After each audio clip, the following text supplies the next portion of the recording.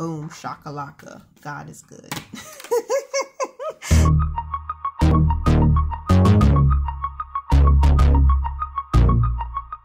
First thing I want to share with you guys is this thought for the week.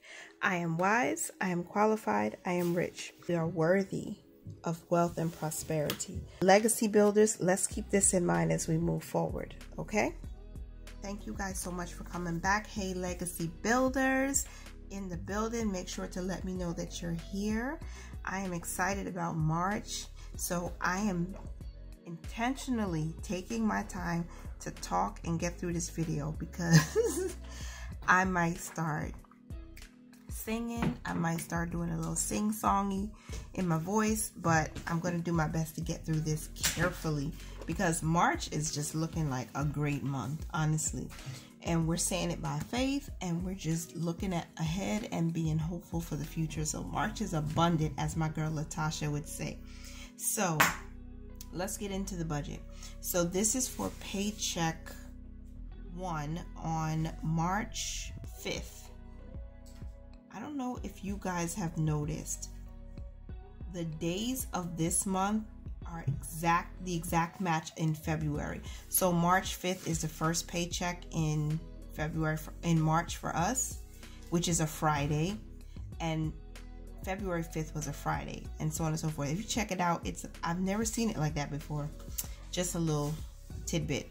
Okay, so the budget that we're going to use is $853, and I put that as salary because that is a combination of what I bring in and what my husband brings in, and this is the least amount. Okay, so we are budgeting for $853.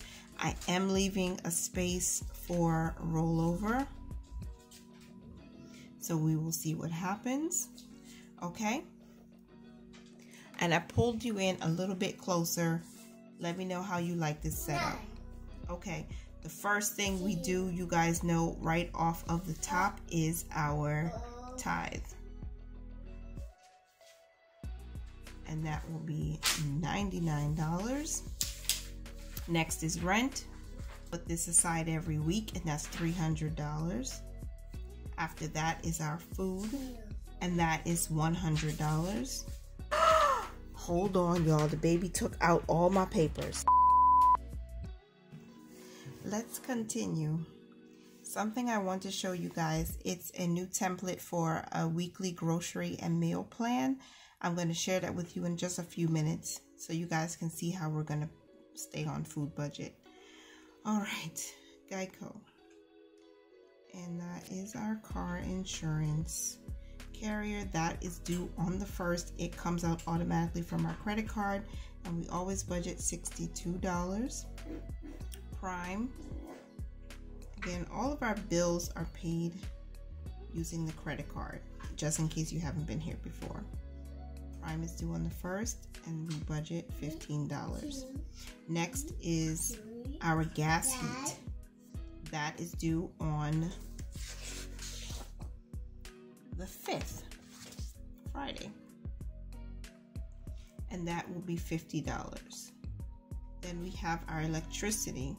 That is due on the 6th, and we budget for $50.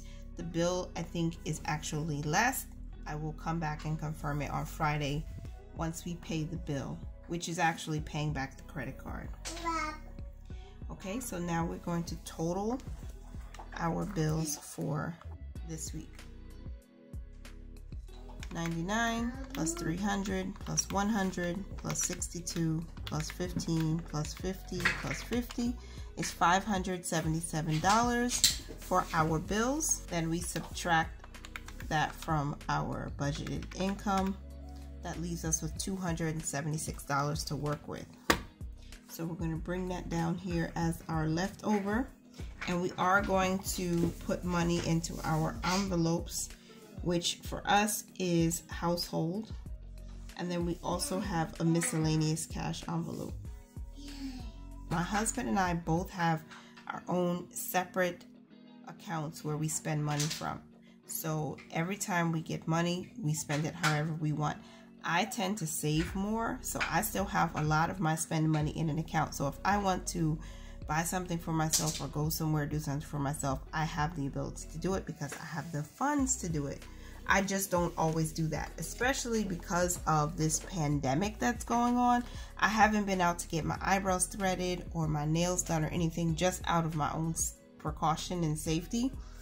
But as things are seemingly looking up and we seem to be getting back to some sort of normalcy, as long as it's safe, I will resume some of those same self-care things. Just wanted to put that out there in case anybody was wondering why there's no spending money and all of that. I do have spending money. My husband does have spending money. You know, we just don't budget for that right now. Okay, sinking funds is next, and we are going to still fund my PC in life. We are still going to budget for the vehicle insurance sinking fund, and that's going to be it for sinking funds. We are going to put some money towards the 52-week challenge and our emergency fund. So our envelope total, $50 is our envelope total. That leaves us with $226 remaining to work with. So now for our sinking funds, we have $226 that we carried over. $20 will go here, $20 will go there for a total of $40. We have $186 left to work with. I'm going to put this calculator here so you guys can follow along. We're not going to budget anything for extra debt or debt snowball now, but you guys stay to the end because I'm going to share with you about the March Madness Money Savings Challenge that we are doing, and I am going to be saving up money in that challenge so I can throw an extra debt or a snowball at the end of the month. So stay tuned, okay? So we're not budgeting for this paycheck. We are going to be left with $186. Let's try that again. Did I mess up again? Uh-oh. I did it again, y'all. What is going on here? $177 left over. So I did it wrong. 99 plus 300 plus 100 plus 62 plus 15 plus 50 plus 50 is 676. I'm sorry. Here we go. I pre-plan, you guys. You know I pre-plan, but sometimes you make mistakes. Progress, not perfection. Okay, so the total that we have for our bills is $676. Okay.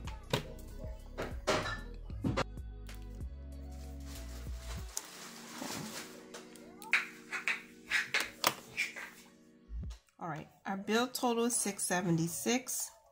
So when we subtract that from the $853 we started with, we're left with $177 to work with.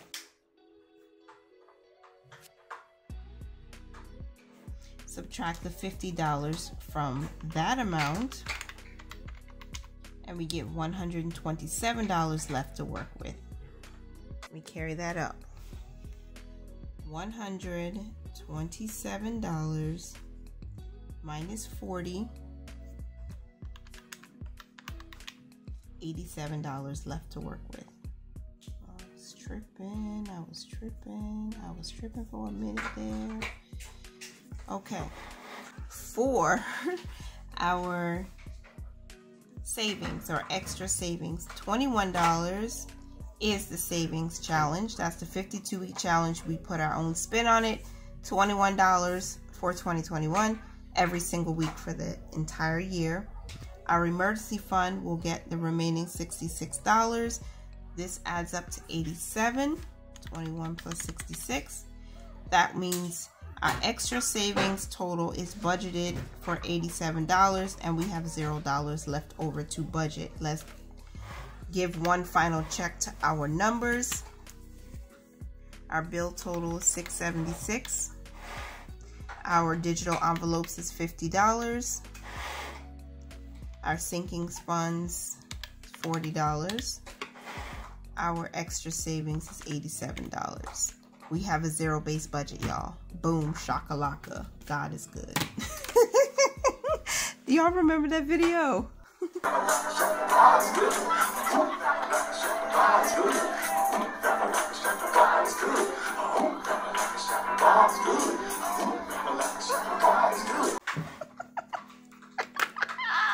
funny.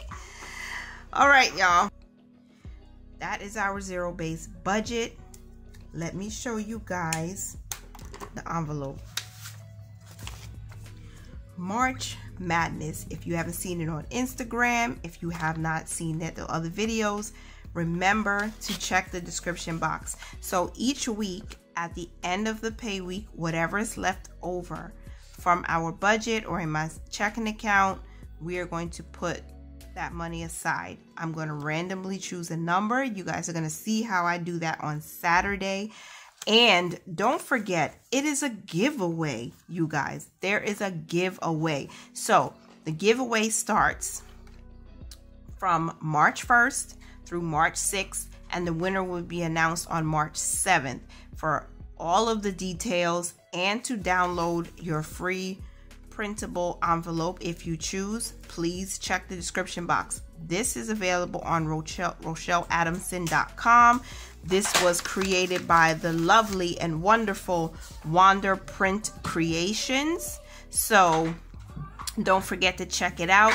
And also, if you want to be entered into the giveaway, this first week, we are going to be giving away money. It's a cash prize, but you need to be following and subscribed to my channel and all of the channels listed here on the screen and also in the description box to enter. Make sure you do that. And also follow us on Instagram. Make sure that you are telling us how much you're going to be saving and what you're going to be saving for. Again, I am putting any extra money we have aside into this envelope using some prop money, okay, that I purchased from Amazon. So you'll be seeing that, but I am a digital budgeter, meaning I keep all of our sinking funds and envelopes in savings accounts. So at the end of the month, I'm going to share with you guys how much we've actually saved. That means how much of a debt snowball am I going to be able to throw towards my student loans. That is the goal.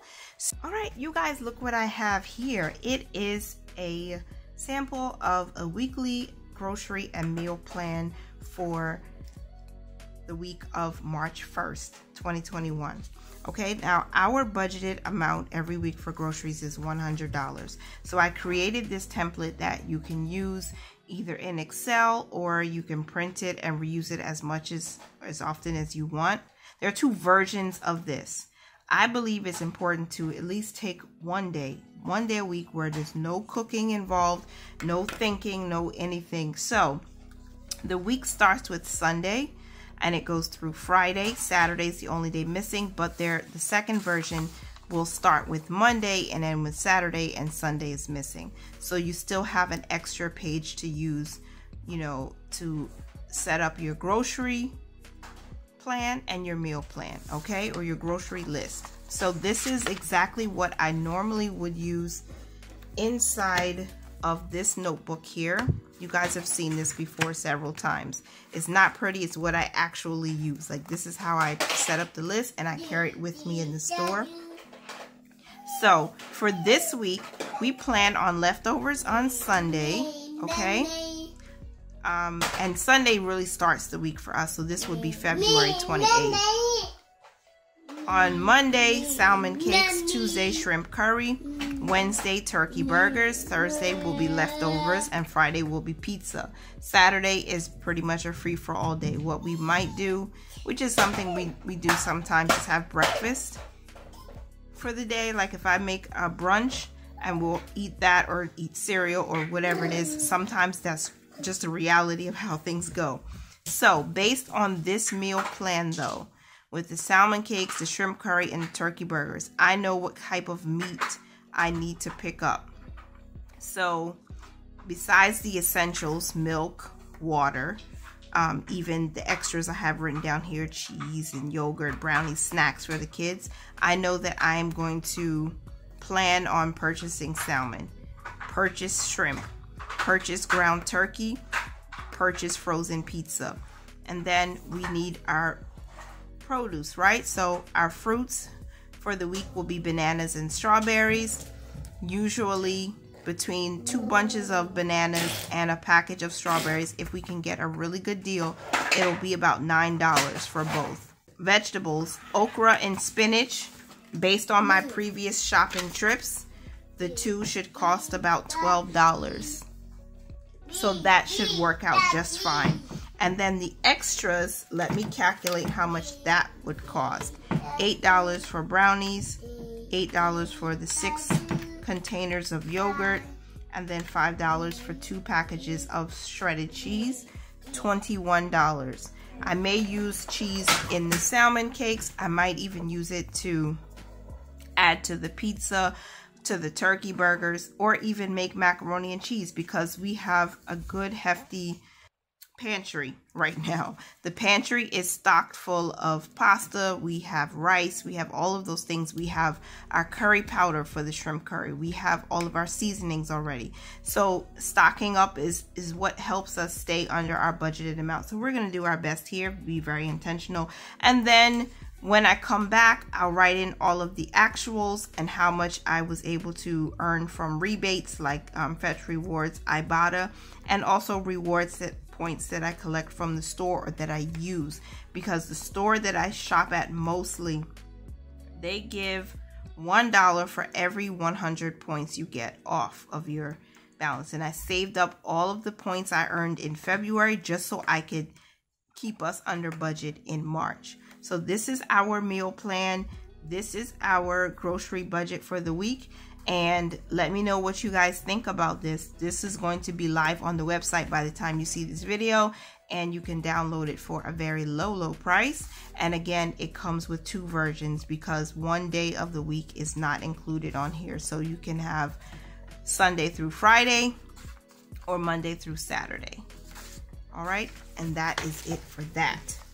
So I hope you guys did enjoy the video enough to give me a big thumbs up, and let me know how your first week of March is going. Have you already set up your budget for your paychecks? If you get paid weekly, bi-weekly, or twice a month, however it is, please let us know. Remember, we are legacy building over here. So continue to mind your money, manage it well, and live your lives to the fullest. Bye for now.